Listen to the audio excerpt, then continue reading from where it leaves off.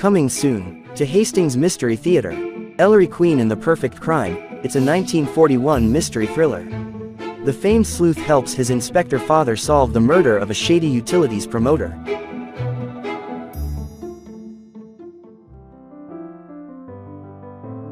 Hi there, old movie fans?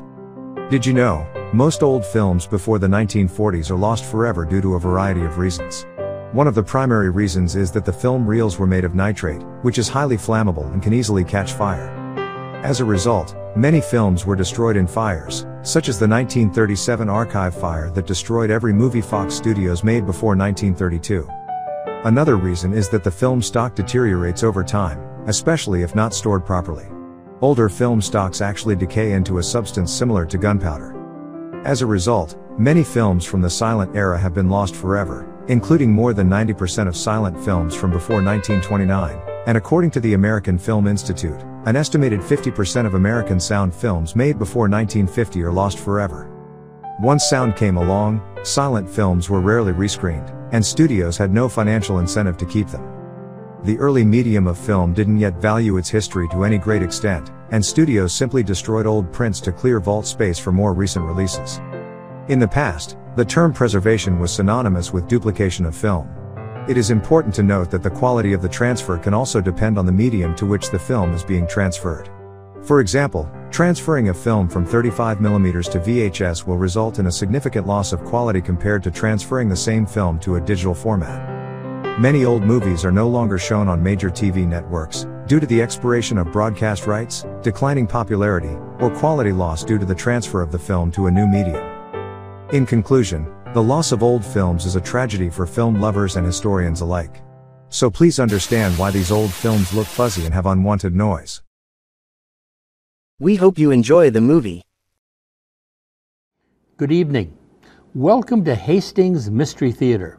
I'm your host and mystery master, Randall Schaefer. Tonight, the corridors of mystery take us to 1940 for a 20th Century Fox movie, Michael Shayne, Private Detective. This was the first of 12 Michael Shayne films produced from 1940 through 1942, and all of them starred Lloyd Nolan as Michael Shayne. Lloyd Nolan was born in San Francisco in 1902, and he failed out of Stanford for seldom attending classes because he wanted to be an actor.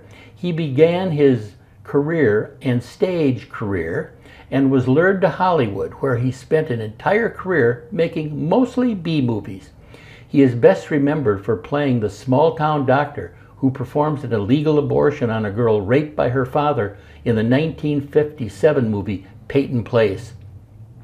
Lloyd Nolan died in 1985 at age 83. His last role was on the TV show Murder, She Wrote. In 1946, PRC Studios made 5 more Michael Shayne movies, all starring Hugh Beaumont. Hugh Beaumont, you may remember, played Beaver Cleaver's father on the Leave It to Beaver show, but this was much earlier than that. Michael Shayne was the literary creator of author Brett Halliday.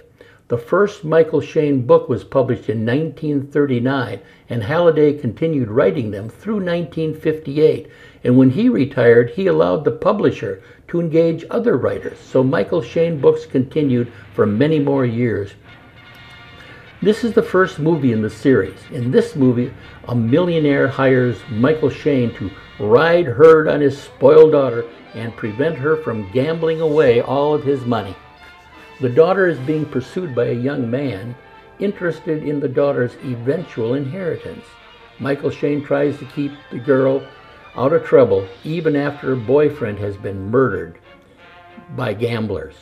The millionaire, his daughter, and Michael Shayne himself are all suspects, so Shayne must protect them by solving the murder by himself. Can Michael Shayne solve the murder? If he couldn't, they would never have made 11 more Michael Shayne movies. Let's return to 1940 and enjoy Lloyd Nolan as Michael Shayne in Michael Shayne, Private Detective. By half a length, it's Regina and Radio Choice. Regina and Radio Choice head and head. And here comes Galvale moving up fast in the middle of the track. It's a driving finish and it's going to be close. It's a photo finish. Oh, I hope my nag takes a good photograph. The result of the race is official. Well, Phyllis? Nope, he was camera shy. Shy $50. $50? Phyllis, you should have better sense than to bet that much money on one race. Don't you realize the percentage is against you? Well, it's going to be with me in the next race. I've got a sizzling tip on Banjo Boy. Banjo Boy? That's Elliot Thomas's horse. 15 to 1 shot. That's right. He won't come within 2 seconds of the worst horse in the race. You know, Pops, you're my pet handicapper, even if you are on the racing board. But you can't make money on a favorite, and Baby needs new shoes. You mean the allowance I gave you yesterday is all gone? You broke? You made a magnificent summary of the whole case. Lady Luck was no lady. Absolutely not. Not another nickel. All right, Pops. Phyllis, where are you going? Places.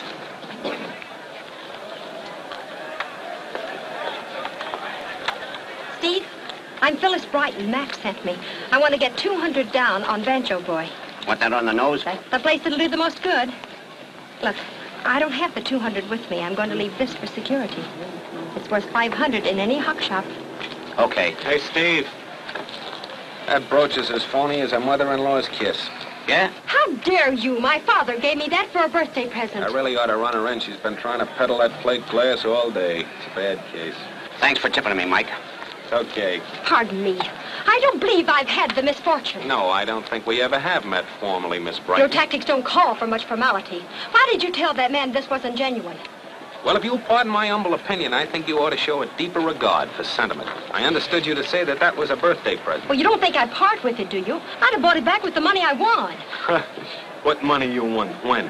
With your nerve, I'd hate to have a tooth pulled. Now, listen, your father's a good friend of mine. I know how he took it on the chin for years just to be able to give you pretty little baubles like that. Well, I'm sure Pops will be very grateful.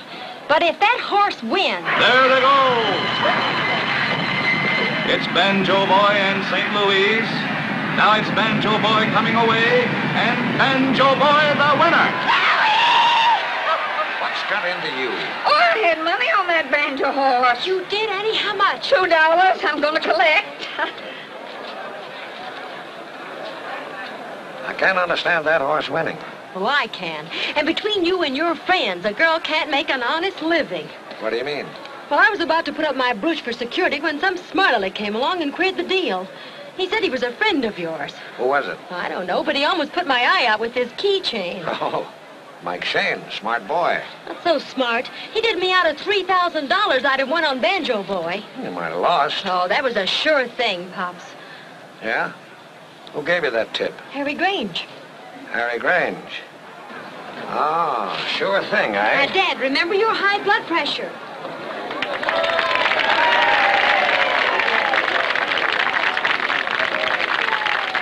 Freddie, Yes, sir. I hope you're all right on this. All I did is give him his head, Mr. Brighton. He was full of run today. Well, we'll know when the saliva test comes back. Yes, sir.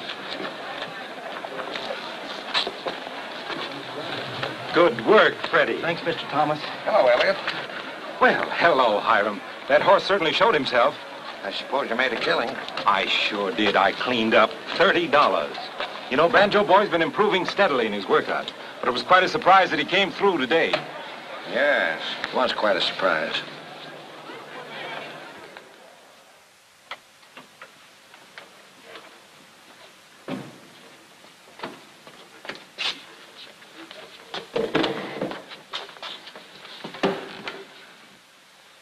You boys are making an awful mistake. I got a lot of important cases coming up. I'll pay you every cent. The East Side Furniture Company is terribly disappointed in you, Mr. Shayne. Hey, look out, don't scratch that. I'm gonna have all that stuff back by next week.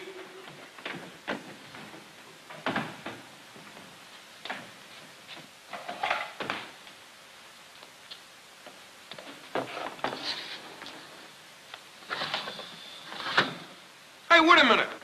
Can't you just leave the file? All my records are in there. I'm very sorry, sir, but such a request is out of my jurisdiction. It'll have to go through the regular channel. Hey!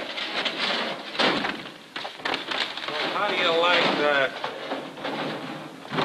Hello, Shayne. Hello, Kincaid. Sit down. Make yourself at home. Moving? Yeah, the place was too small. You know how it is. I got a case for you. What kind of a case? Right down your alley. What do I get paid off in? Nice pictures of Washington and Lincoln with numbers on them. Big numbers. Now or when? 1,000 now and the rest when. Hold it, boys. You heard the man. Now, suppose you just wait outside until we conclude this deal, and then you can bring the stuff back in. There are 2 installments due. Yeah, I know. Now, you'll get it. You'll get it. And if you don't mind, close the door. Moving, eh? Lucky I came. Well, never mind about that. What's the angle? Well, a prominent citizen who can't afford to get his name in the papers has just become involved in a little mix-up. Who is he? You can't expect me to divulge the name of my client. But don't worry about the money. He's rolling in it. Go on. In order not to affect the track odds, my client gave a man $10,000 to spread around on a horse. The horse paid off, but the man didn't. Who's the guy? You know him, Harry Grange. Oh, Grange, yeah. Sounds like Grange. Well, what am I supposed to do? Benny Gordon is a friend of yours. Grange is working for him. I want you to talk to Gordon and make him put the pressure on. It's a cinch. Is Gordon mixed up in this? No. Why should I put the pressure on Gordon? Because when you collect, there'll be $5,000 in it for you. While you might think lightly of my profession, it has got its ethics. $5,000 will buy a lot of ethics. Not my kind. You weren't so particular when you handled that Kirby case, and plenty others. There's just a slight difference, Mr. Kincaid. Kirby had nothing to do with the mess he got into. Well, it wouldn't do you any good if I were to do a little talking. That's just a reminder to stay out of my business.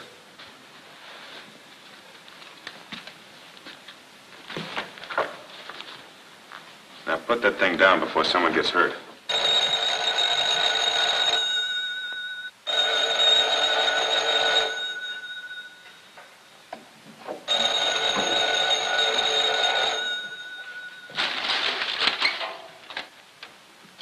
Hello? Hey, you!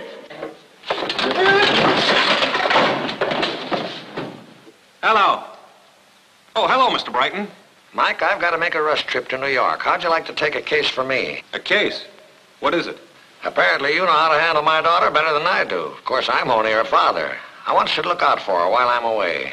Well, haven't you a pet wildcat you'd rather have me tame? Oh, just keep an eye on her. You can do it. Name your own fee. Fee? Did you say fee? That's right. Well, of course, things are moving awfully fast around the office, but for an old friend like you, I think I can find time. Fine. Bye-bye. All right, boys, move 'em back in. I got the case. You got the money? No, but it's all settled. Come on, come on. No, I'll help. I'll help. Here, let me... Hey, what? Look! Say, can't you take a guy's word for it?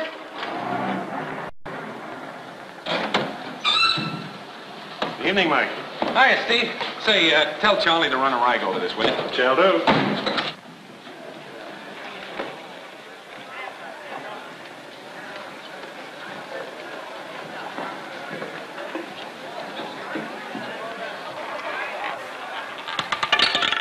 $34, red. Well, there goes little Phyllis. All my rabbits have flat feet. Oh, you can't win all the time.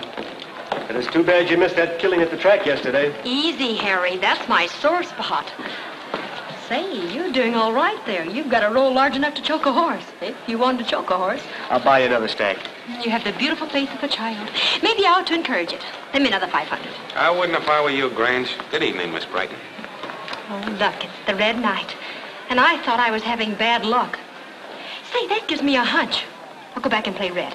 Well, maybe we'd change our luck if we stayed out a while. I don't believe Mr. Shayne approves of gambling. No, I don't. Stop encouraging him. He'll be forward when he grows up.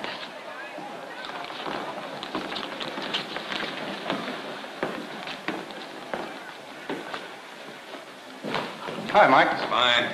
Is Benny upstairs? Yeah. Good. Now you listen to me. I've gone to a lot of trouble to bring you up. I know what's best for you. I won't have you running around with that Harry Grange, is that clear? What's wrong with him? Well, plenty. For one thing, he doesn't care anything about you. Or he wouldn't be chasing after that Brighton girl. You probably told him to keep away from me, that's why. I didn't. But it's not a bad idea. Am I interrupting anything? Hello, Marcia.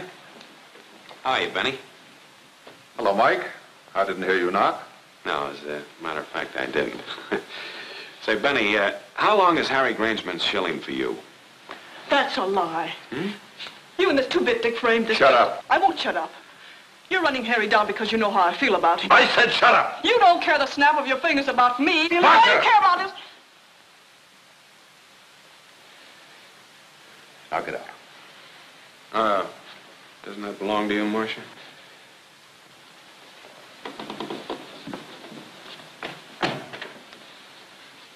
The funny thing about girls, try to help them, that's the thanks you get. Yeah, well, that's the younger generation.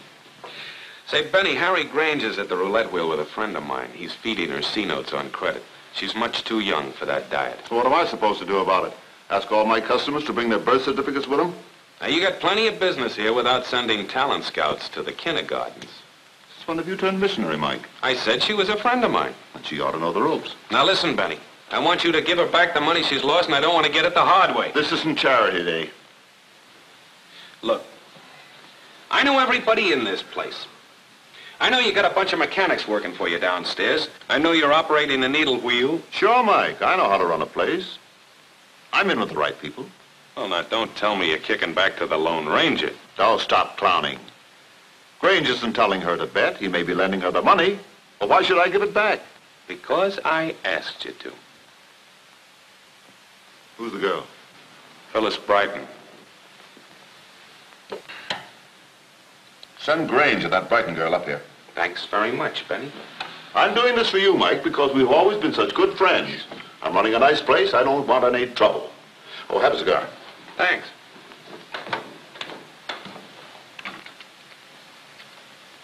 That's a good cigar. Hasn't got that awful smell of tobacco, you know.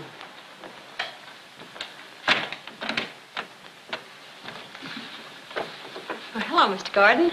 Good evening, Miss Brighton. I'm sorry you've had such a bad streak of luck. We like our customers to enjoy themselves. Tell me, how much have you lost? Why, practically nothing. How much was it, Grange? Oh, about 2,000. I'm returning your money to you, Miss Brighton. The fun is on us. That's ridiculous. After all, if I'd won, I'd have taken it. Oh, it's a very magnanimous gesture on the part of Mr. Gordon. You'd better take it. You may not feel in the mood again. No, thank you, Mr. Gordon. I prefer to get it back the hard way by winning it. Well, that's the way you feel about it. Wait a minute, Benny. I'll take it for her. So that's it. May I see you home, Miss Brighton? I wouldn't let you see me across the room. Well, good night, folks. Let me go! Hey, what are you trying to get away with? That ought to be a lesson to you, Miss Brighton. Never play the other fellow's game.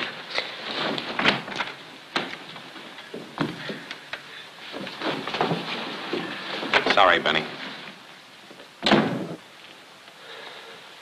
You ought to know better than to mix with Shayne. Oh, he's getting too big for that hat of his, and you're not helping any by giving in to him, Benny. Don't worry about me. Anytime I get pushed to the handing out, I get it back. Double.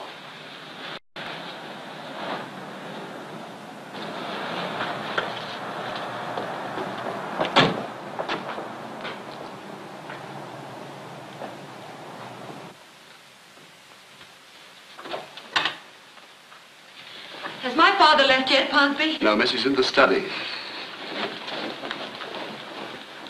Quite a little nest you have here, Ponsby. Yes, sir. We think it rather cozy. Cozy, yeah? I bet if you walk in your sleep, you need a bicycle. Pops! Is it true you've engaged this Mr. Shayne to haunt me? You mean that he got you to come home at this hour? Don't you think you're carrying this a little too far? After all, I'm of age and no nincompoop. It's a matter of viewpoints. All crazy people think they're sane. Crazy? On one subject, yes. Don't be a nincompoop.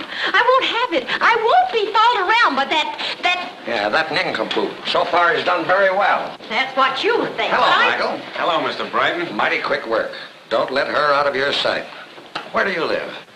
1472 Mulberry. Why? You're going to move right in here. Ponsby will get your things.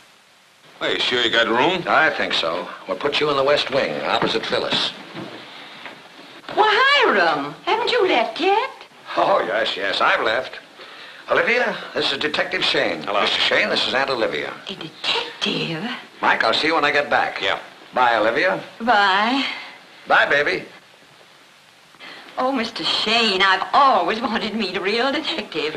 I'm a sort of a detective myself. Oh, you're just an amateur, of course. But I've solved most of the Ellery Queen mysteries, and I did the baffle book without missing a single baffle. Oh, no, I did miss one. Now, let me see. If you don't mind, I'm going to bed. Not at all. Let's go. Oh, yes. Oh, I remember now. It was the great piano mystery. The body was found under the piano. His throat was strangled with piano wires. The soft pedal was found embedded in his neck, and somebody had completely severed the head from the body. He was dead. Oh, suicide, hmm? No, it was murder. Really? Everything pointed to a very suspicious butler who had a passion for playing chopsticks. But, of course, I thought the murderer was a pet gorilla that belonged to the gardener. And who do you think killed him? I don't know. His sweet little innocent wife. Oh, yeah? How'd you find that out? I looked in the back of the book. This is your room, Mr. Shayne. Oh. I'll have Punsby bring you some things. Oh, thanks very much.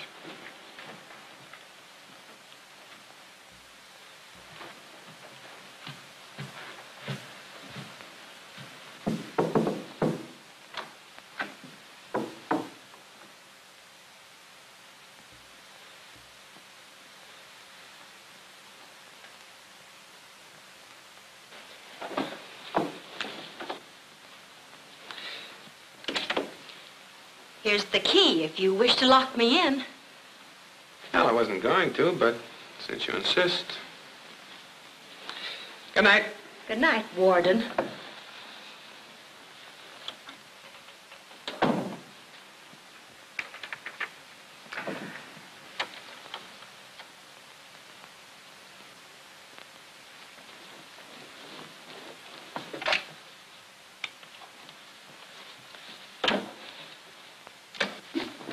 Anything else, sir? No, that'll be all, Ponsby. Good night. Good night. Oh, Mr. Shayne, I forgot. I must tell you about another very interesting story. It's on the radio, and I wanted to get your opinion. It seems there was a man married to his wife, and she killed him. No one knew the motive. Or maybe he didn't have enough privacy. Oh, no. You're not even warm. Well, when he was killed, they found a lock of his wife's hair in the back of his watch. At least everyone thought it was his wife's hair, but when they compared it, they found it was just ordinary cat's hair. You know, like they use on cats. Oh, go right ahead, young man. I used to be an art student. Now, when they found the man, his wife's scarf was right beside the body. It was a white scarf, like the one Phyllis had on when she left. And Phyllis? then... Left when? Well, just now, when I passed her in the hall. Just now?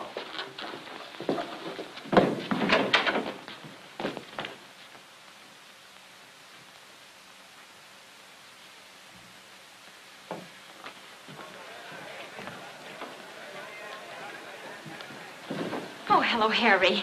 Say, I want to apologize for that watchdog Father unleashed on me. You mean to say your father hired that keyhole, Dick? I'm afraid so. Hello, Phyllis. Oh, hello, Mr. Thomas. You know Mr. Grange. Yes, good evening. Good evening. Oh, I haven't seen you around for quite a while. Well, Would you pardon me, please? I'll be back in a few minutes. Well, certainly. Congratulations on Banjo Boy, Mr. Thomas. Thanks. Your father seemed a little skeptical about his ability to win. Oh, you know, Father. He's of the old school. It always annoys him when a long shot comes in. Say, let's try the wheel, shall we? My palms are itching. Well, you go ahead. My weakness is baccarat. Oh, Harry, Oh, hello, Marcia. I want to speak to you. A little later. I have Don't to see... give me that brush off. Marcia, I'm busy. Yes, I know. You've been busy with that Phyllis Brighton. Well, if you think you can get rid of me that easily, you're crazy. Marcia, don't talk like that. I'll talk, and you'll listen. You've been pushing me around long enough. I'm not taking it. Don't fly off the handle for nothing. Be sensible about it. We're washed up, that's all.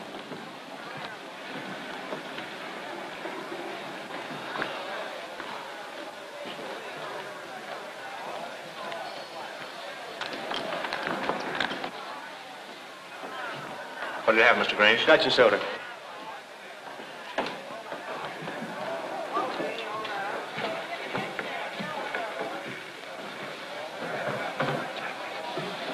Oh, thanks.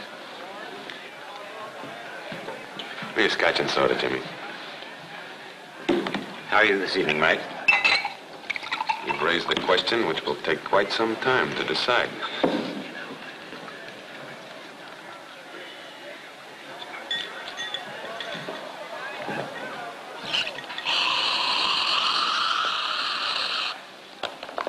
Hey, Grange.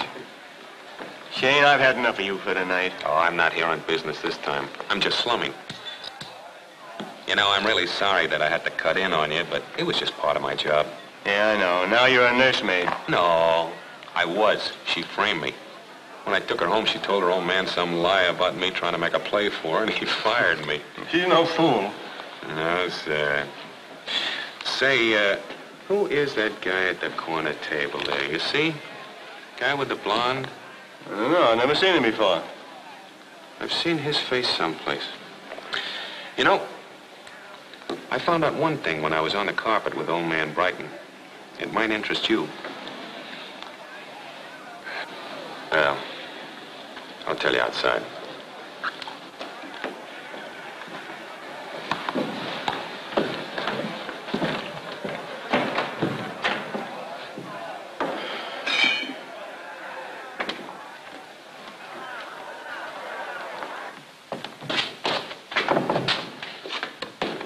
Wait a minute. What's the matter? Oh, what's wrong? I feel kind of dizzy. Well, maybe it's the fresh air. You're not used to it. Come on, sit in the car.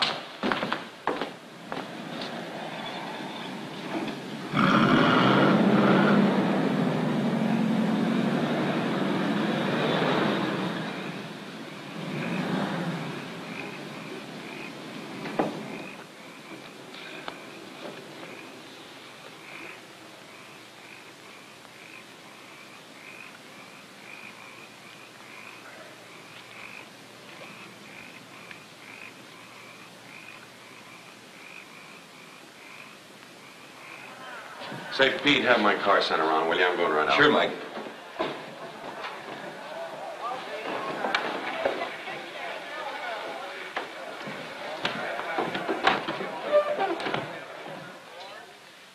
Hello, could I speak to Captain Painter, please?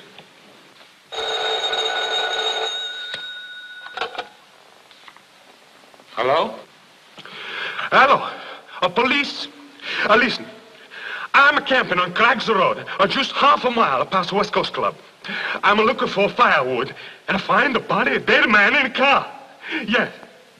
Just off the road, yeah. It's maybe murder.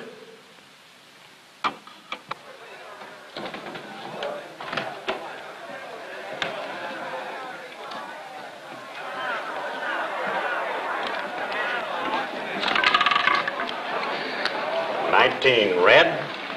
I thought there was some reason for my luck changing. You know why I'm here, Miss Brighton? All right, I'll go quietly.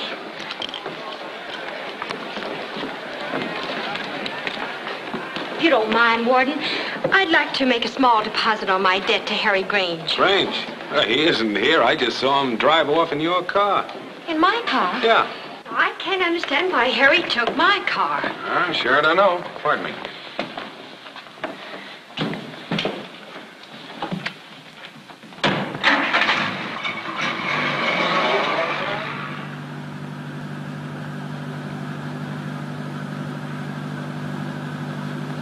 Say, isn't that your car? Well, it certainly is my car.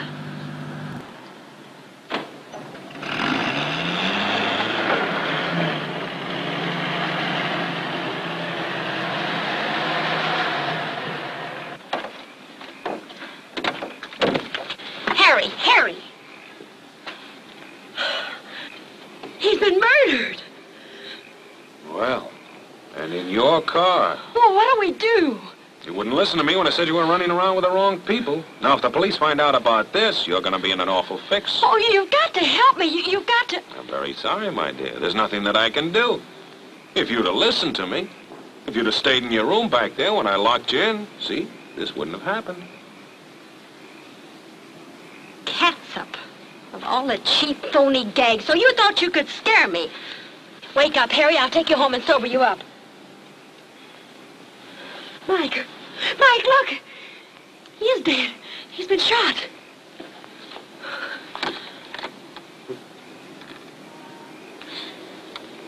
Say, you're right. Well, that gag sure backfired. I only pulled the old catsup routine to scare some sense into you, but while I was gone, somebody put the real trimmings on. Look, there's a gun. Yeah. It's not a gun. It's my gun. Your gun? Come on, let's get out of here before the police come. The police? Well, what do you mean? To do it up front, I called them. You did? Go on, get in the car. Look, you go home and you keep your mouth shut. Go on, step on it. I'll follow you right away.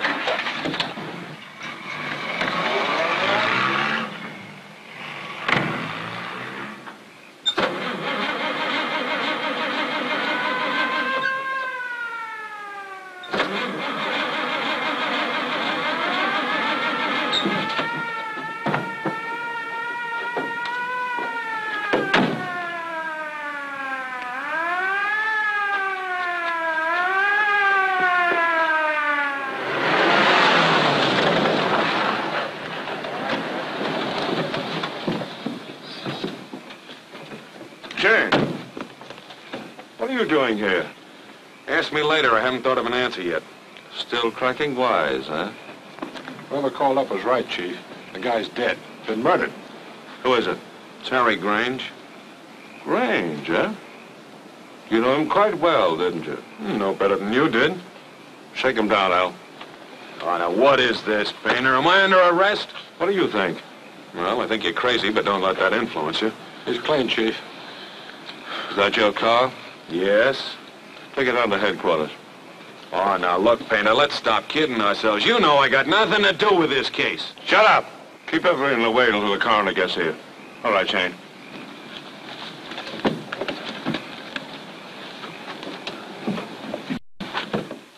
When are you going to start talking, Shayne? Not until my attorney gets out of law school. Now listen. You might just as well unload, because you're on a spot. I know as much about this case as you do, which is absolutely nothing. Listen. You've dummied up on me before. But this time I'm going to have you on my hands until you start talking. Then we ought to get to know each other pretty well. Those tactics aren't going to get you anywhere, Shayne.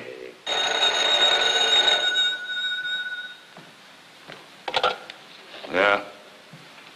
What? Who? Oh, hello, Gordon. I've just heard a news flash. Harry Grange has been murdered.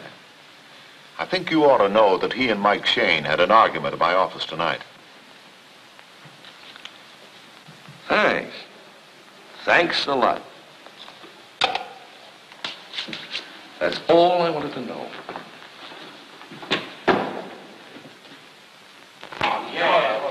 All right, boys, come and get it. And how? We've been waiting for it. Now make yourself comfortable, fellas. All right, Cap, let's have it. Well, here's your story.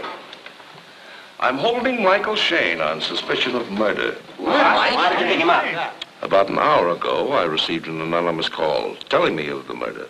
When I arrived on the scene, Shayne was there, and the body was still warm. Well? Yeah. And now Shayne refuses to explain why he was there. What's the motive, Cap? We have plenty of motive. I just learned that Shayne and the dead man had an argument tonight. How about it, Mike? You're in a spot. Give us the lowdown, Mike. Well, boys, looks like I'll have to do a little talking. Yeah, let's Come do on, it. write something. You see, Painter wasn't the only one that got an anonymous telephone call to the scene of the crime, because I got one too, but I know who called me. Yeah? Who was it? Yeah. Well, at first I didn't recognize the voice, but it's just now come to me, because I've been listening to the same voice right here in this room.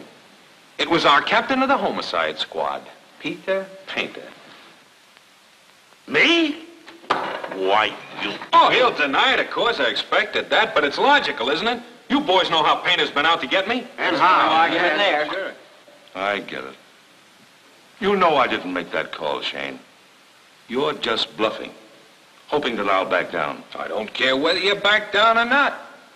Without a shred of material evidence, you were ready to try me in the papers. Well, it works both ways. And how? Is that the way it's going to lie, Painter? Lie is right. I don't want you boys to get off with any half-baked ideas. You certainly don't believe that I called Shayne. Or for that matter, if anyone called him. We're not printing opinions. We're stating facts. I'll take my oath that you did.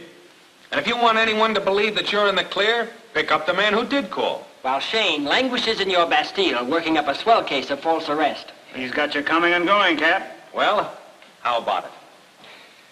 Does that suspicion of murder charge still stand? No, not officially.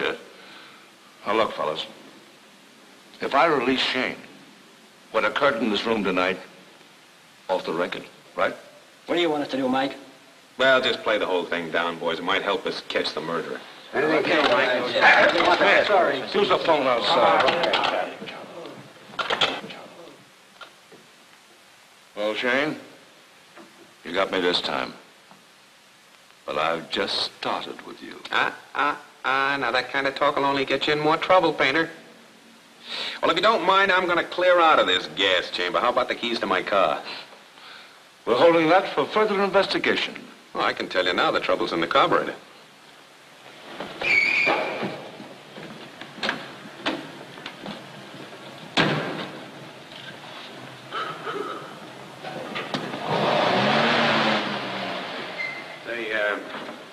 What's the number of Mr. Kincaid's apartment? 205, but he's not in.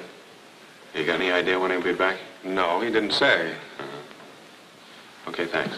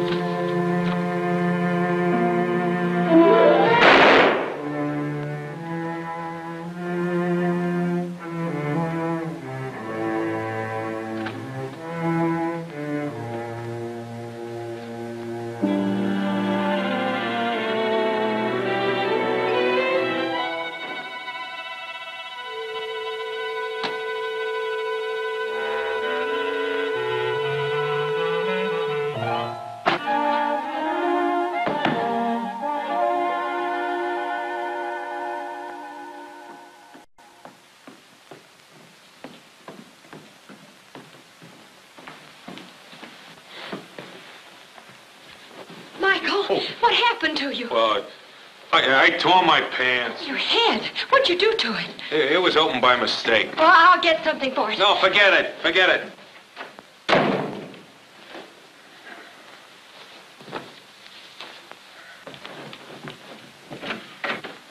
Hey! Doesn't anybody ever knock in this house? Just sit down there and be quiet. I'm going to ask all the questions. Where have you been all night and what happened? No, practically nothing. After you left, my car stalled. The cops picked me up. Well, you didn't kill Harry Grange. Well, you got more sense than the captain. He tried to pin it on me, but the pin wouldn't stick. No. It wasn't sharp enough. That burn? Oh, no. Not Well, then at all. hold still. Where'd you get this cut? At some apartment house. They had a sale on them. Michael, for heaven's sake, say something sensible. All right, I will. Will you please get out of here and let me get dressed?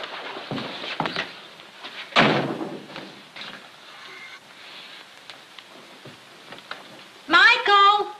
What? Tell me, why would anyone want to kill Harry Grange? Harry Grange was mixed up with every racket in this town. Well, this is a fine time to tell me. Listen, I've given you everything but a lecture with lantern slides. I'm sorry, Michael. Well, it's too late now.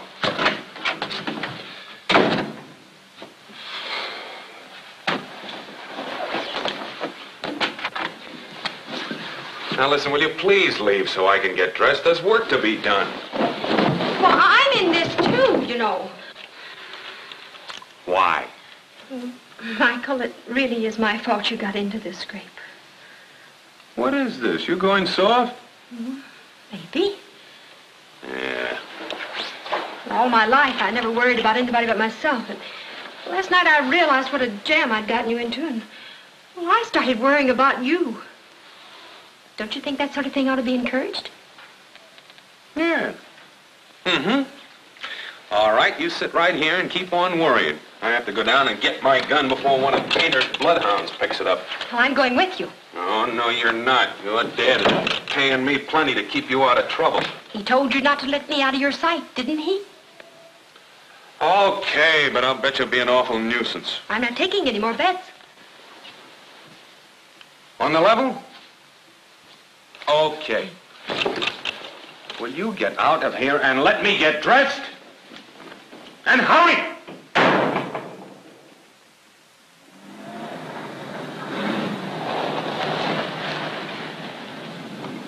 You wait here. Oh, can I come along, Warden? You stay here and watch. Haven't you got any seats left in the balcony?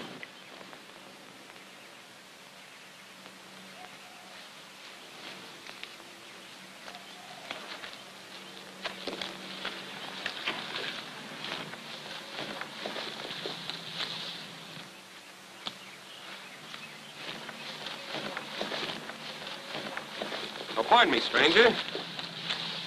I'm a detective investigating a murder that occurred here last night. I wonder if you could give me a little help. Murder here? Oh, I don't know anything about it. This is the first time I ever fished here. Look, I didn't even catch any fish yet. All right, hold it now. You see, I'm looking for clues, and I want a reputable witness in case I find any. Well, not me. I'm supposed to be working today, and if my wife finds out... You wouldn't want an innocent man to go to jail now, would you? You can't put me in jail. I didn't do anything. All I want you to do is verify any clues that I find. Now, come on, we'll look around. Oh, I don't know anything about clues. I couldn't even find any fish around here. I don't like this. If my wife... Hey, it's a gun. Is that a clue? It's a gun, all right. Now, what I want you to do is make a sworn statement as to what you've just witnessed here. Oh, but I couldn't do that if it got in the newspapers. It My won't wife... get in the papers. You're a resident of Los Angeles, aren't you? 15 years? Yeah. I like that. Am I a resident of Los Angeles? Do you know where Normandy Street is? Mm-hmm. When you go down 2 blocks, turn to your left, and... Oh, you got to be awful careful because it's all kind of dug up there. And Look, this is the address of a lawyer friend of mine. He'll fix up an affidavit for you to sign. Just say where you found the gun and that it was fired. How do I know it was fired? Here, smell it. I got a cold. Yeah, my wife finds out about this. Let me assure you, my boy, your wife will not find out. Now, here, tell your wife to buy a new hat, huh? But you get right down to that lawyer's office, will you? All right, I'll go. But if this gets in the papers, I'll hear from your attorney. Well, is everything all right? Everything is de-lovely. Ow! What's the matter? Oh.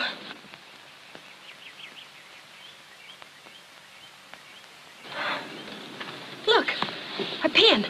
Why, it isn't mine. I should say it isn't yours. It belongs to Marcia Gordon. Marcia Gordon? Yeah, I saw this fall off her dress in her dad's office last night. Well, what's it doing in my car? I don't know, but things are happening very fast around here. See, I am a help to you. Sure. Women make wonderful pets. Come on, let's go. Be back in a minute.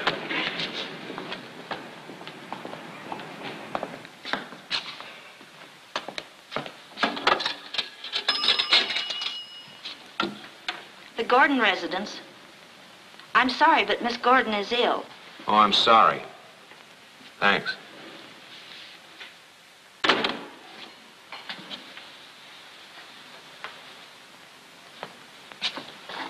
Say, Chief, is there a leather goods store around here? Yeah, Sampson's. 2 blocks down. 2 blocks down. Thanks.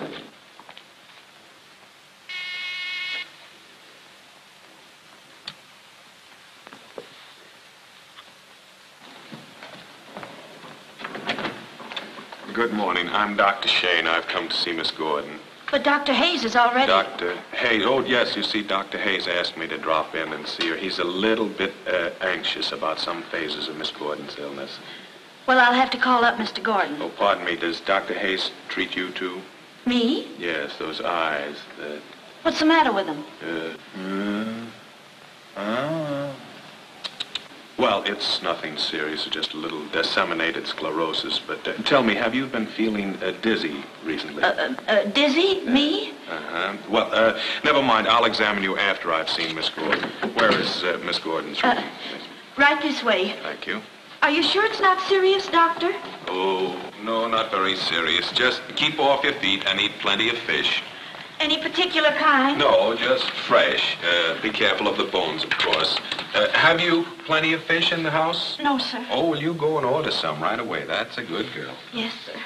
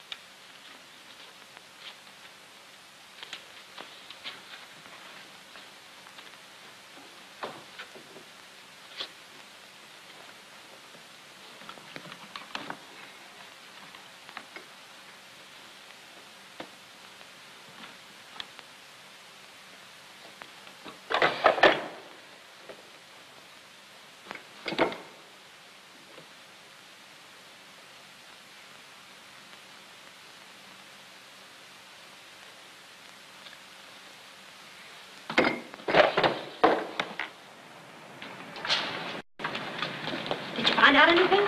Only that this case gets goofier every minute. You know, while you were inside, I got an idea. I can't use it. I think Harry Granger was murdered for his money. What money? That shill never had any money. Well, he made a big killing on Banjo Boy that fatal day I met you. Well, that was the horse you were going to put yourself in hock on, huh? That's right. Harry told me he had $10,000 on the nose. And at 15 to 1, that's not mince pie. $10,000? That's got a very familiar ring. Meaning what? Kincaid wanted me to collect the money on a $10,000 bet from Harry Grange. Wait a minute. Father was suspicious of that race. He thought the horse was doped. Yeah, but they make a saliva test of every winner, don't they? Yeah? Could you get the chemist's report on Banjo Boy? I don't know. I could try. Why? Because if Banjo Boy was doped, I think I've got the answer. What? Do you know who owns Banjo Boy? Elliot Thomas. That's right. Hey, taxi!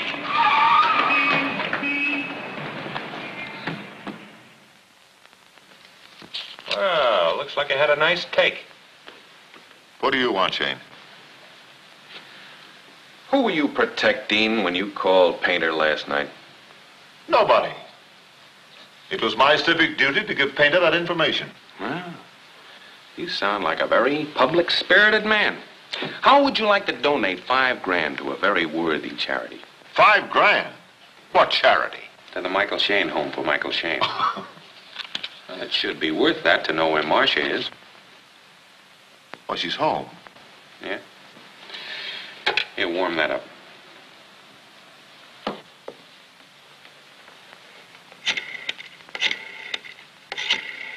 Oh, you're gonna love this. Hello, Jenny. Is Marcia in her room? Hello. What? She isn't? No, don't do that. You just keep your mouth shut. Now, Mike, you're in trouble enough as it is. You can't get away with the snatch. You shouldn't lock a girl up to keep her quiet. Oh, you can't believe a word she said. She's out of her head, hysterical. And had some very interesting information.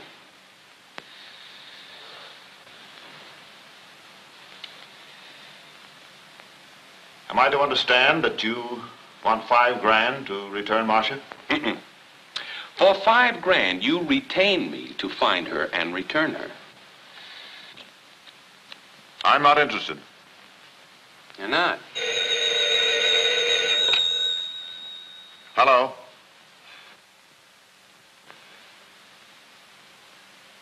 No, not now. I'm tied up. Or not before 8 o'clock. All right. What's the address? Yeah, hold the phone.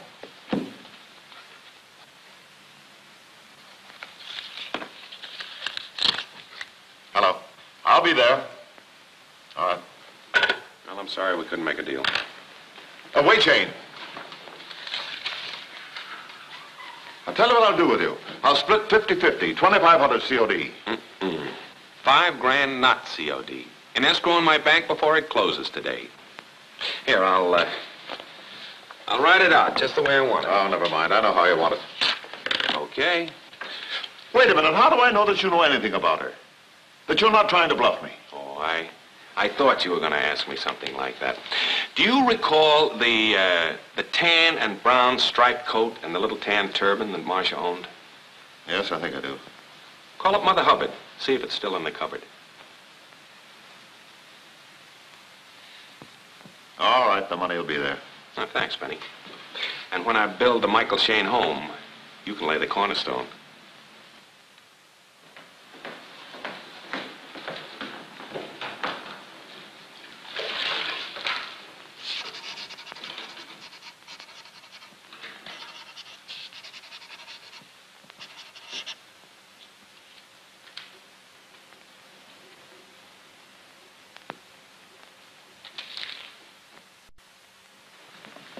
Hello, Auntie.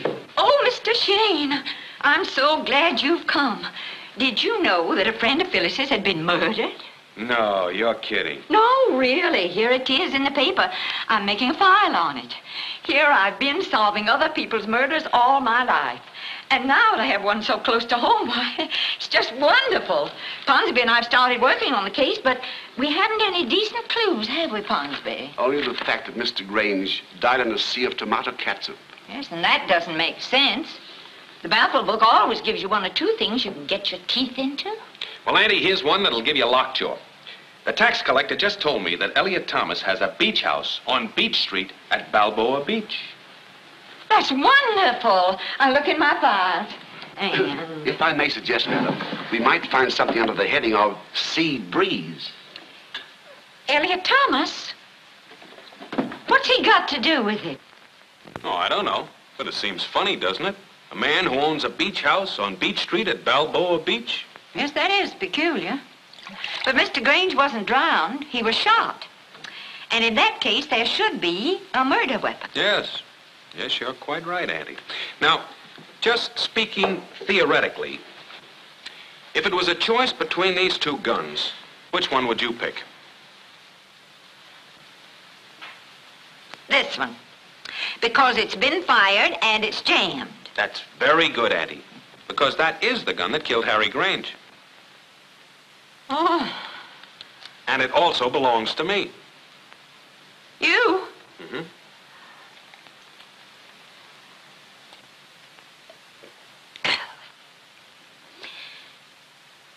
Did you kill Harry Grange?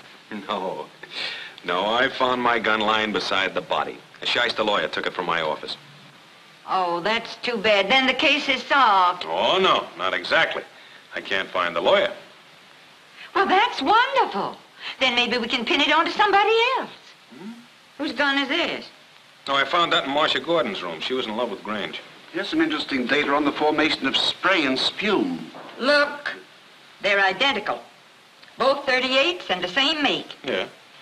Ponsonby, what was the name of that case with the two identical guns? The case of the broken bed spring, madam. Yes. Don't you remember? The criminal switched the barrel of his gun to the police commissioner's gun. Well, why don't you go out and steal the commissioner's gun? You think I could? Say, Auntie. Hey, wait a minute. You know, Auntie, I think you've got something there. See, Painter thinks that I did this. Now, if he starts nosing around the casino long enough, he's going to pick up some information that won't do me any good. I'm going to switch the barrel of my gun with Marcia Gordon's. Why? Here, give me it. That's it. Because I've got a hunch that Gordon knows plenty. This will put Painter on his trail.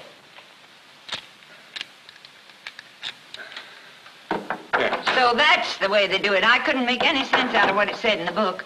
Watch this carefully, Ponsby. We might want to use it sometime. I will, madam. The time the inspector gets all this unraveled, he'll be so mixed up. They can use him for a recipe for upside-down cake. Hey, see, Andy? They fit perfectly. Mm-hmm. Now, I'll tell you what I want you to do. Chief, I got it. I got the ketchup they found on Granger's shirt. That's great, Al. Now watch out. Look out for those fingerprints on the bottle. Huh? Now, give me Casey in the fingerprint room. But, Chief, look, I want... Quiet. Hello, Casey. Now, this is important. I want you to get me the fingerprint classification on the catsup bottle. I'm gonna bust this Grange case wide open. But look, Chief, I just bought that bottle at a grocery store. It's the same kind of catsup, but not the same bottle. I tried...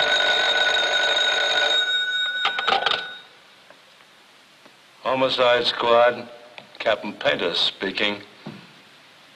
What? Oh, yeah. Well, that's very interesting. Okay, we'll be right over. Come on, Al. We're finally catching up with Shayne. We're from headquarters. I'm over the conscription age. Police headquarters. Oh. The cops, madam. Oh, I'm so glad you've come. I've been so nervous. You see, my brother hired Michael Shayne, but I think he's made a horrible mistake. He's been acting very suspiciously, and I just saw him hide 2 guns in the study. Say, Chief. Let's have a look.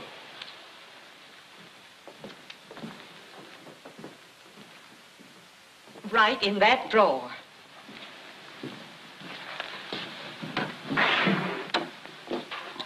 Well, there's 2 guns, Chief.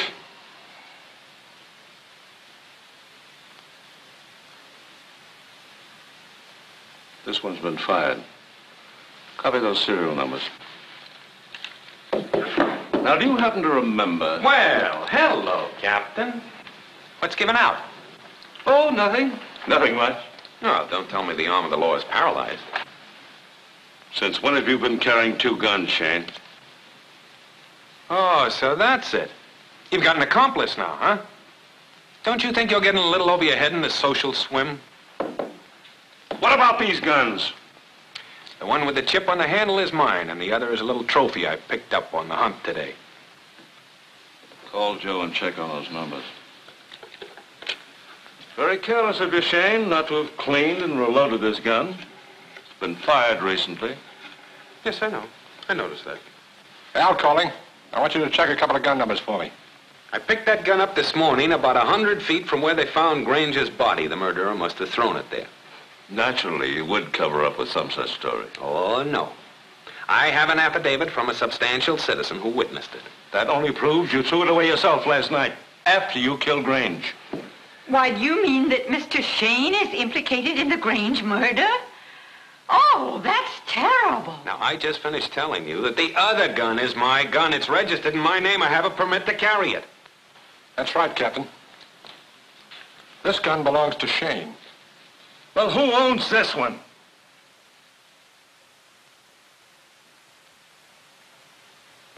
Oh. Captain, is that the gun that killed Harry Grange? I'll know more about that after we make the ballistic test. I'll be very anxious to hear. Here's your gun, Shayne. Aye, thank you. Come on, Al. Just keep dropping in, Captain. We may be able to place you. And if anything turns up, we'll be very happy to notify you. You've been a big help, lady. Aren't you going to take him along? If anything happens, just phone me.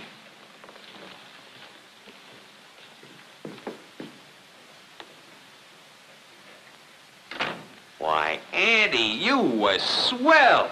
Do you know that you're a grand little actress? Oh, don't be foolish. But when I was young, I mean, a little younger. In New York, I played Madame Butterfly. You did? Mm-hmm. What race?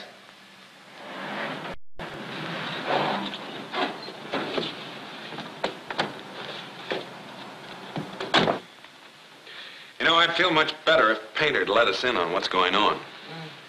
Hello, everybody. Hey, where have you been all afternoon? Well, they wouldn't give me a chemist report on Banjo Boy, so I hid in the washroom and stole it after everybody was gone. Good girl.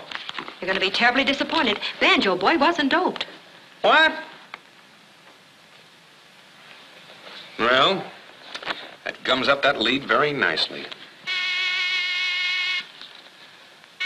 Sounds like Painter's ring. Oh, maybe they found out I took the report. Is Michael Shayne still here? Yes, he's in the study. Shall I tell him that you... Well, well, well. Good evening, Mr. Shayne. What's the matter? Did you forget something? Yeah. Where's your gun? Why? Never mind why. Where's your gun? Did you make the ballistic test, Inspector? Yes, we made it. So you think you're clever? I found out how you prowled Gordon's house. And it's not hard to guess how you got hold of his gun. Hey, wait a minute. You mean to say that the gun you tested didn't kill Grange? Absolutely not. Looks like our trick didn't work. Trick? What trick? Oh, it's a trick. I was just teaching her some card tricks. Yeah? Well, this time I'm taking your nice, clean pistol to headquarters. And you with it. All right, I'll go. Still think you're making a mistake. Both of you. We've been all over this before. Oh! Ow! Ow! Get him! What'd you say, Chief? I said get him! Oh!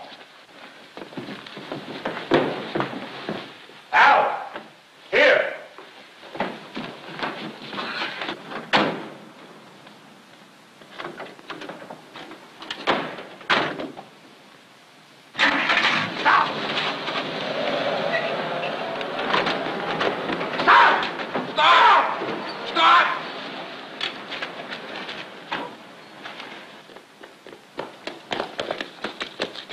Follow that truck. Come on, step.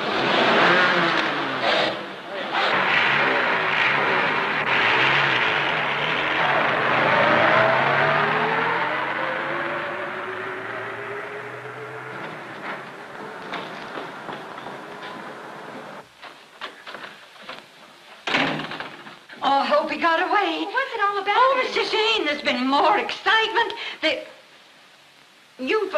For heaven's sake, how did you get here? Now, look, there's no time for explanations. We've got to work fast. Why was the inspector so upset? Because my gun didn't kill Grange. Then it must have been Marcia's. Right. And now Painter's going to make a test of my gun with Marcia's barrel on it. Oh, that's terrible. Then they'll think you're the murderer. I've got to pull that killer out of the hat before Painter picks me up. No jury will ever believe I switched those barrels. That's right. Say, Andy, I want you to copy this 10 times as closely as possible. 10 times. Why, that's forgery. You're telling me? You'll be able to write your own baffle book before you get through with this case, Andy. Run along. Now, Phyllis, upstairs in my room, there's a hat and a coat and a bag belonging to Marcia Gordon. I want you to call Elliot Thomas. Make an appointment to meet him at 7:30 in front of the library. And you wear those clothes. You got Annie committing forgery. What do you want from me? Kidnapping? Now, never mind about that. Just stall him along. Tell him anything. Tell him about Banjo Boy. But be sure he gets a good look at you in those clothes. That's the important thing. And then ditch him. Now, you got that? Yeah. All right. I'll borrow your car and I'll pick you up as soon as he drives away. It's clear as a mud pack to me.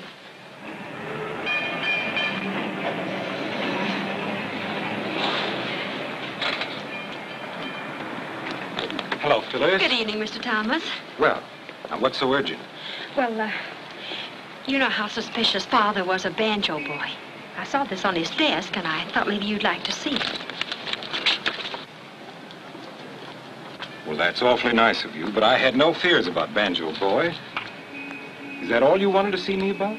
Well, yes. Oh, well, thanks for your interest. Can I drop you somewhere? Well, no, thanks. I'm waiting for Aunt Olivia. Oh, maybe I'll see you at the track tomorrow. Yes. Good night. Good night.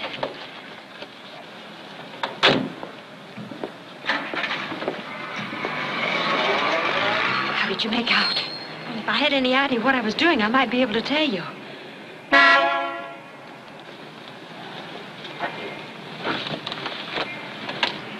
Nice work, fellas. Give me those clothes. You got the notes, Annie? Yeah, here they are. Did the best I could. Oh, that's fine.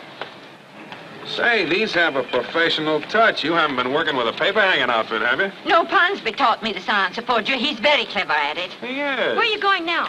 Down to Elliot Thomas's house at Balboa Beach. There's going to be a meeting of the Little Mothers Club. We'll drive you down. Oh, no. This is going to be a stag party. Wait a minute. Aren't we in on this, too? I'll call you in the morning and let you know what happens. And if you don't hear from me, I'll be in the county jail. How do you like that? Gives us a build-up for a Rolls Royce and then hands us a kiddie car. Well, nobody's going to hand me a kiddie car. It's the first case I've ever had where I couldn't look in the back of the book. We are going to Balboa.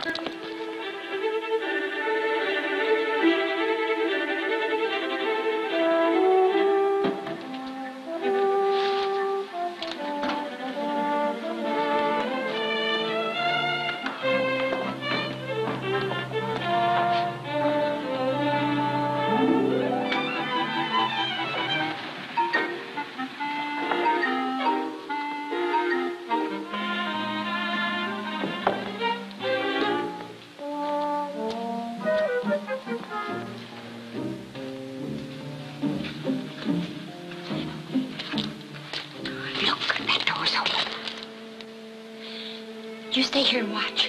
Whistle if you hear anybody. I'm going inside and take a look.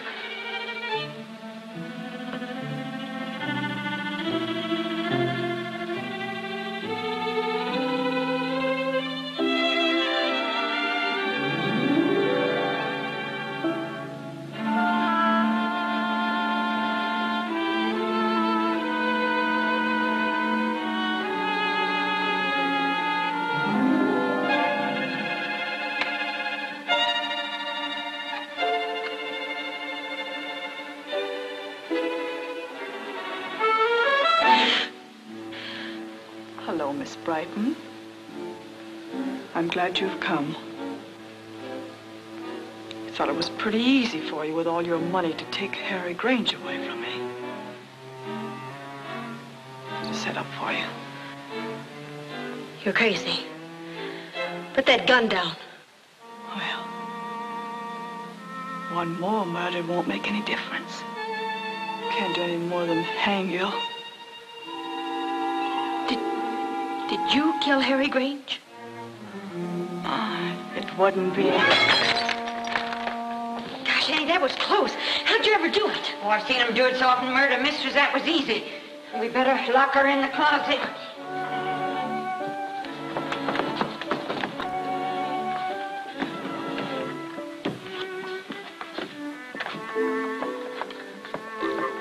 Auntie, you don't think she's already gotten to Michael? That girl's a maniac. Let's look upstairs.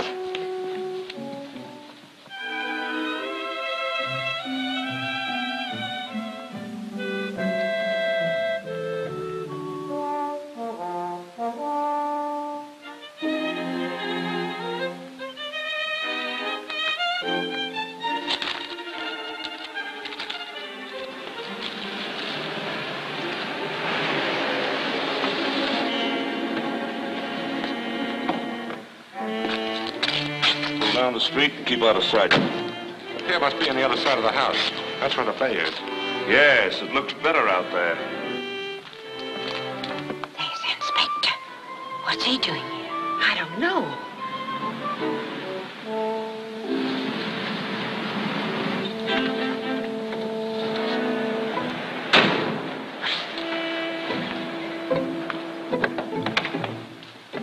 Well, Gordon, do you have any trouble finding the place? Not at all.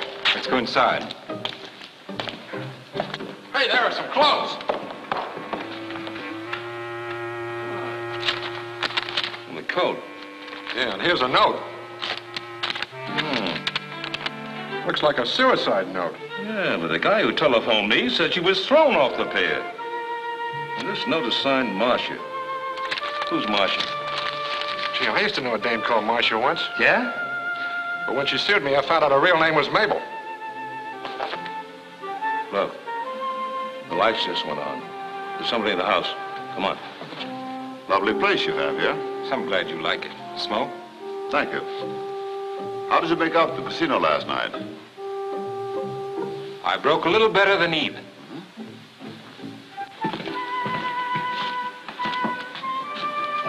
Got your keys now? Yeah. Hurry up.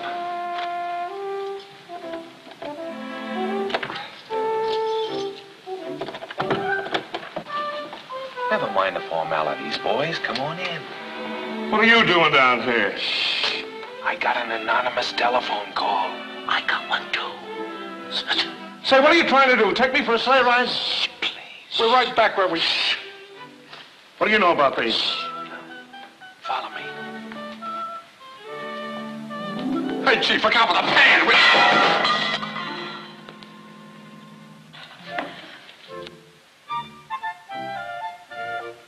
I thought you said we were going to be alone.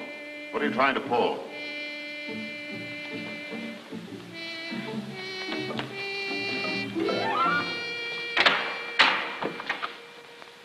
What are you doing here? Well, I was just... Never mind that. What do you know about these clothes? Will you please explain what this is all about? The captain's a little gruff, but he's really got a heart of gold. He merely wants you to help him identify these clothes. What's that got to... Why, those are Phyllis Brighton's. What's happened to her? Phyllis Brighton's? Would somebody please tell me what this is all about? At 7:30, I was informed that someone carried a body out of this house and threw it in the bay. Are you insinuating that I had anything to do with it? I'm not insinuating. I'm telling you. And the whole thing's ridiculous. Gordon was here when I drove up 5 minutes ago. What are you trying to do? Put me in the spot? Well, Thomas could have been here earlier. Maybe he just took a driver on the block. I understand what Mr. Shayne is driving at, but I'm sorry to disappoint him. I don't know how these clothes got out here, but I do know that Phyllis Brighton was wearing them when I was with her at 7:30 tonight. That's the time you received your information, wasn't it? Yeah. Can you prove that? Certainly. If you call Miss Brighton, I'm sure she'll verify it. There's a phone right over there.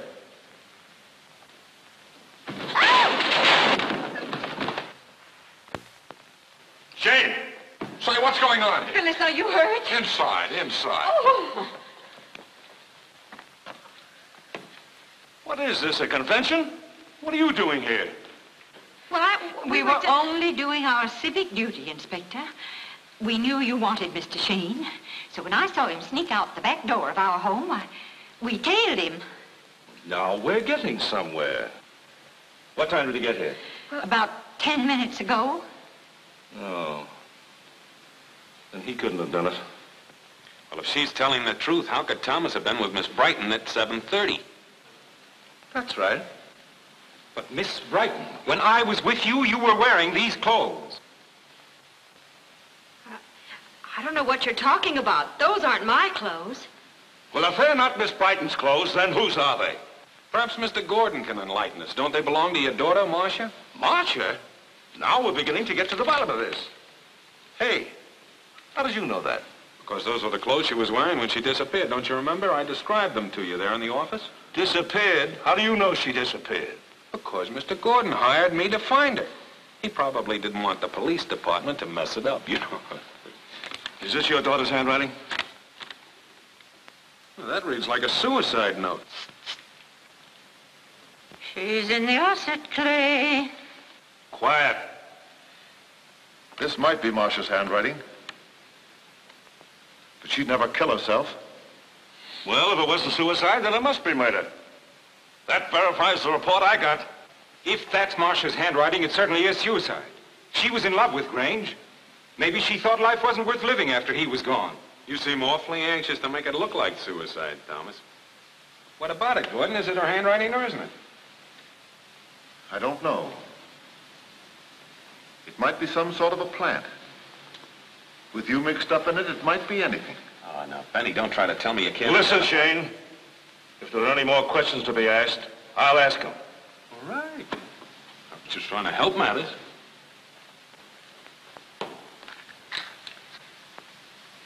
Oh. What was that? Oh. What's the matter, Annie? I think I've got growing pains. All right. Now let's settle down. I'll get to the bottom of this if it takes all night. Let me see, where were we? Oh, yes. Why didn't you call the police, Gordon, when your daughter disappeared? Because I didn't think it was any of their business. And I suppose you don't think it's any of their business if your daughter was murdered. Hey, Chief. What? Something's burning. What? The wastebasket. Come on, pull it out. Turn that over. Can't you even turn the wastebasket over? That's it. Hold it there. Nice work, Shayne. First suicide, then murder, now arson. Well, I'm sorry, Chief. I didn't know all those papers were in there. You're sorry. Well, it could happen to anybody. Didn't you ever set anything on fire? Nothing like that ever happened to me. Hey, Chief. No. There's a suicide note. Well, how did that get in there? I don't know. Well, I thought I put that in my pocket. Say, here's 2 of them. Yeah, that's right. Yeah, and here's 8 more. What? Let me see those.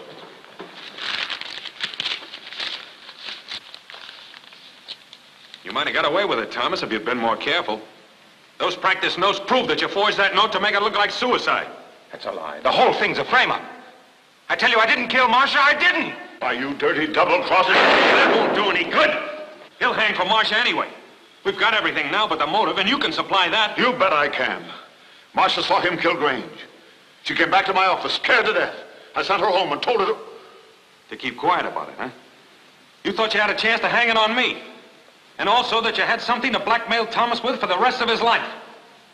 Where did you ditch Larry Kincaid's body, Thomas? I didn't kill him. It was an accident. I met Kincaid down here one night on business. He threatened to blackmail me. We got into an argument. I lost my temper and went after him. Kincaid pulled a gun on me. In the struggle, it went off and killed him. I threw his body into the bay. How'd you kill Grange? I was frantic. I didn't know what to do. I realized Grange was the only one who knew Kincaid was in my house. The gun had jammed, so I took it along with my gun to the casino. When I saw you and Grange leave, I followed. I shot Grange with my gun and left what I thought was Kincaid's to make it look as if he did it. What were you doing in Kincaid's apartment last night? I went there to destroy the only bit of evidence which would connect me with Grange. So, it was you that I've got to thank for that clunk in the head I got, huh? So that's why our trick didn't work. Neither one of the guns we had the inspector pick up killed Grange. I've been framed! You know, there's one thing I can't understand, Thomas. Why would a man in your position become involved with people like Kincaid and Grange? I got in a jam. I needed money fast. I'd bought a South American horse that had never run in the States. It had the same markings as Banjo Boy. To keep myself in the clear, I had Grange substitute the horse for Banjo Boy in that race. Oh, so that horse was a ringer, huh? Well, no wonder the chemist's report was negative. Of course. Well, Painter, here's your story. Thomas gave Grange $10,000 to bet. The ringer won, but Grange wouldn't pay off. So Thomas hired Kincaid to collect. Kincaid came to me, but I wouldn't have any part of it. So he contacted Grange himself. Grange told Kincaid the whole story, and Kincaid used it to blackmail Thomas. Now, there's your case. Sorry that I haven't got the silver platter with me. Well, it may be a case to you, but it's still a lot of goulash to me. Whose clothes are those? Who got thrown off the pier? Well, I'm sorry, but that happens to be just a little figment of my imagination.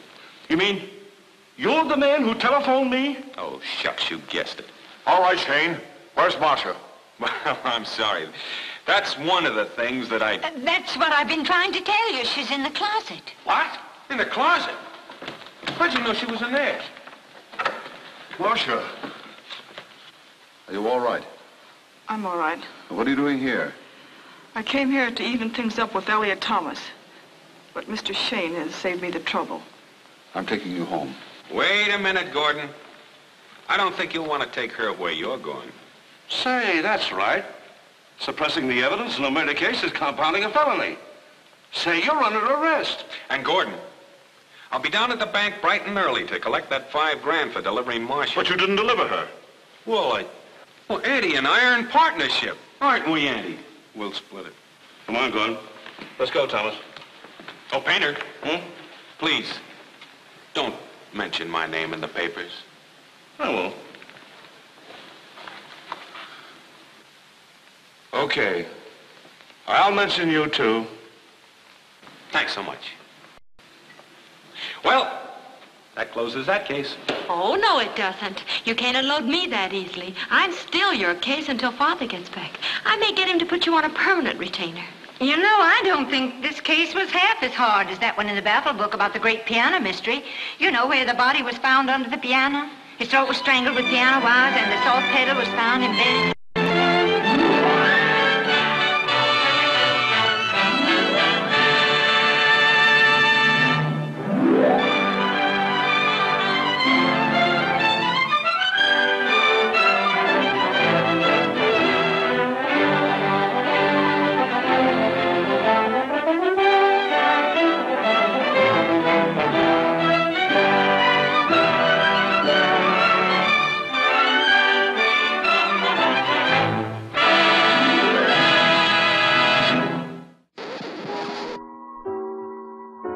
It seems that you like watching these old mystery films from the 1930s and 40s as much as we all do. If you'd like to show your appreciation in a tangible way, then why not share a little love by giving us a one-time small donation? We'd appreciate that, as it will encourage us to continue on with this work of bringing these forgotten gems to you on a regular basis. Simply click on the donate link below, in this video's description, and while you're right there you can click on our mystery merch shop as well. Or visit us on Facebook. Or find our free bonus movie link. Thank you so much.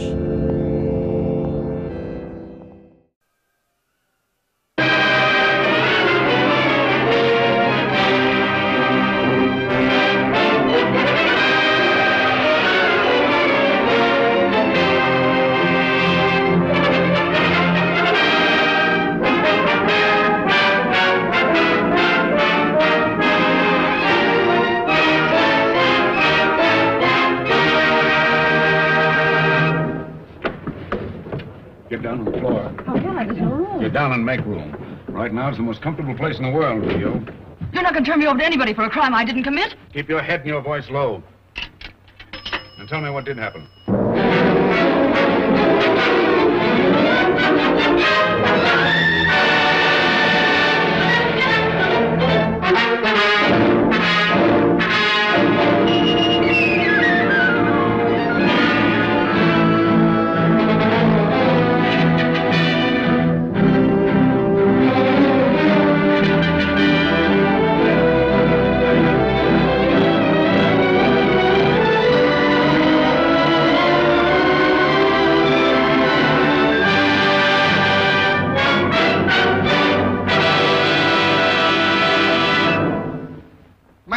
Your brother.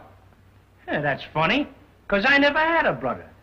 No, and what's more, I never had a sister either. You never had a sister? Well, what do you think of that? No, no sister, no brother. In fact, I'm an orphan. Ain't that sad?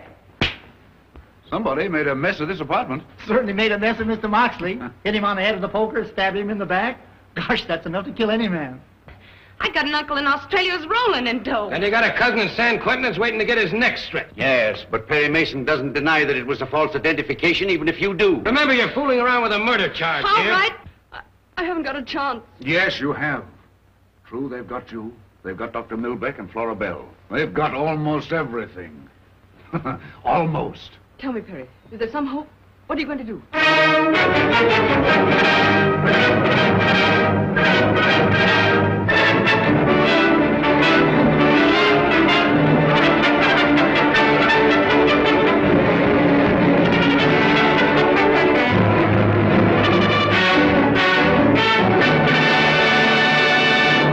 Remember, it's a Clue Club mystery masterpiece.